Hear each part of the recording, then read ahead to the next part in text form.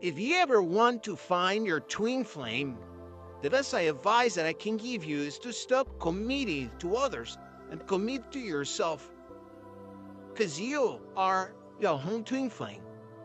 Once you stop committing to others and committing to yourself, then that other body, holding the very essence of your same soul, will find you. To commit to yourself, say yes to yourself. Always say yes to yourself. Never say no to yourself, because otherwise the universe is going to say no to yourself. Say yes to yourself. Say no to commitments that do not resonate with you.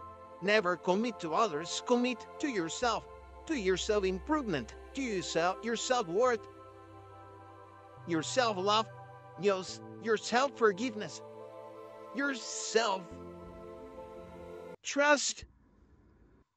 believing in yourself, committing to yourself.